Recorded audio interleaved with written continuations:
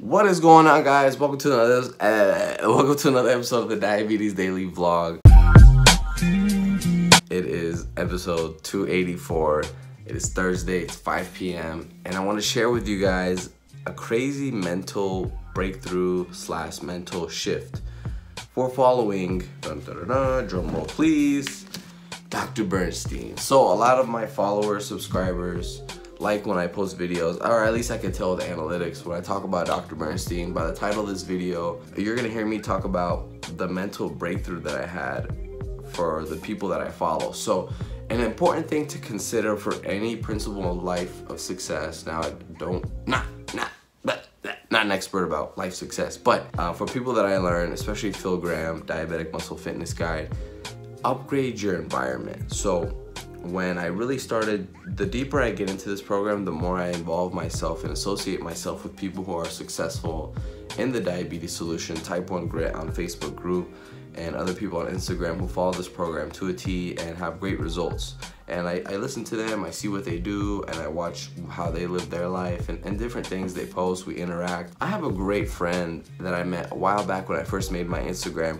Her name is Leah. She's known as the insulin type on Instagram. Definitely recommend checking her out. I'll put her link in the description. She posts amazing stuff. She motivates me like inspires me like nobody else for this program and just caring for my health. And I'm sure I've never met her ever, but great person. Nonetheless, she made this post a while back where she had made the post on Instagram, and for Instagram she was not seeking counsel. She was just telling people, sharing her journey with what had happened with her blood sugar.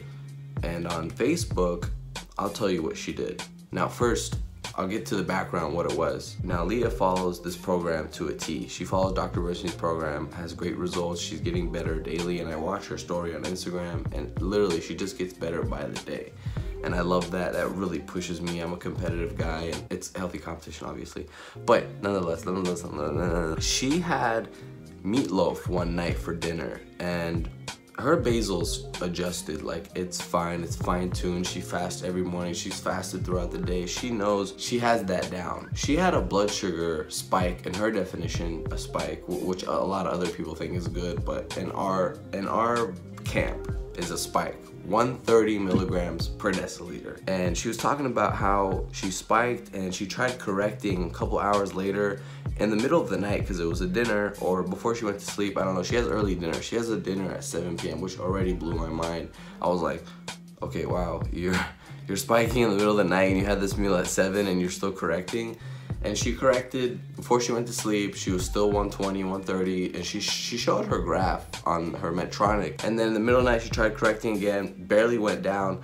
So she made a Facebook account. She didn't have one before. She made it just for this error. Joined the Type 1 Grit community, made the post, and I looked at her and I looked through her profile. I'm like, wait, is this Leah? I might add her. Like, I didn't know she had a Facebook. And she had one photo. You can tell she had just made the account. And she asked for counsel on this group because she trusts everyone there. That's the group you want to go to for questions. They know a lot. And she was like, I had meatloaf for dinner, 7 p.m. My basals, just for background, my basal is fine-tuned. There was no weird ingredients. There's nothing out of whack in terms of ingredients. It was just meatloaf and vegetables, whatever. It was low carb. I know this meal. I spiked to 130. Before bed, corrected, woke up later in the middle of the night, tried to correct again, and it was still high. What gives? Everyone's comments. Now, this video is not about how to fix meatloaf spikes. It's the mental shift that I broke, that occurred in my brain. I was scrolling through the comments and I was watching it really carefully. I saw the one on Instagram and I saw the one on Facebook, went through the one on Facebook, looked through the comments, and I was like, okay, everyone's telling her I don't eat beef for dinner because beef is a heavy type of protein that spikes me later throughout the day. And mind you that these people don't eat dinner past 7. That already like broke my mind. I was like, wow, I eat dinner every day at like 9 or 10 and I eat whatever I want as long as it's low carb or protein. That was my mentality, and it still is kind of. And they were telling her about adjusting different types of protein for better blood sugar results. I was like, wait, hold on. You're telling me that you shouldn't eat beef before going to bed, but it's low carb. Like, she had nothing, just add more insulin. And that was my mental breakthrough. That was my mental shift. People don't just eat low carb. Like, they don't follow a low carb program and just eat whatever because it's low carb. They trial and error and take out certain things out of their diet. They don't just go, oh, I just don't eat sugar, I just don't eat grain, I just don't eat gluten, I just eat everything that's low carb. No, people still make adjustments daily and weekly, whatever, out of their diet according to their blood sugar. Now that's bananas. That's just insane. That blew my mind.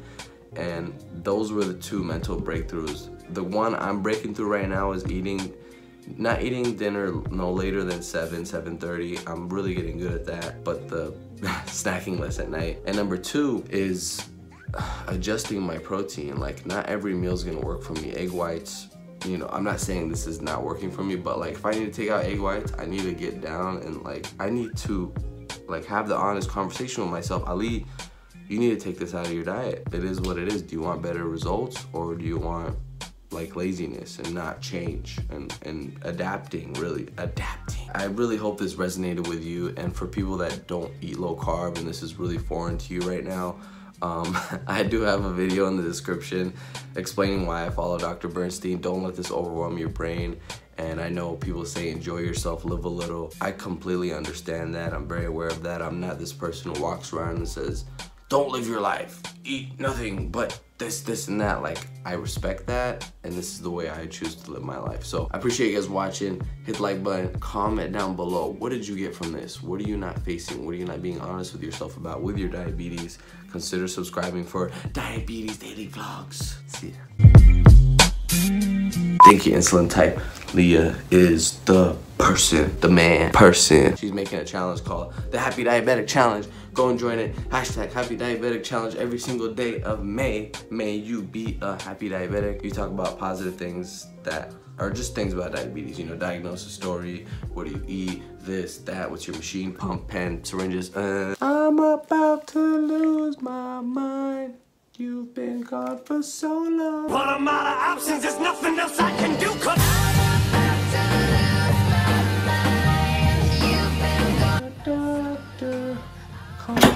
thumbnail time. Alright guys, thank you for watching. Truly love you. Don't hate me. Don't hate the player, hate the game, or money to blow.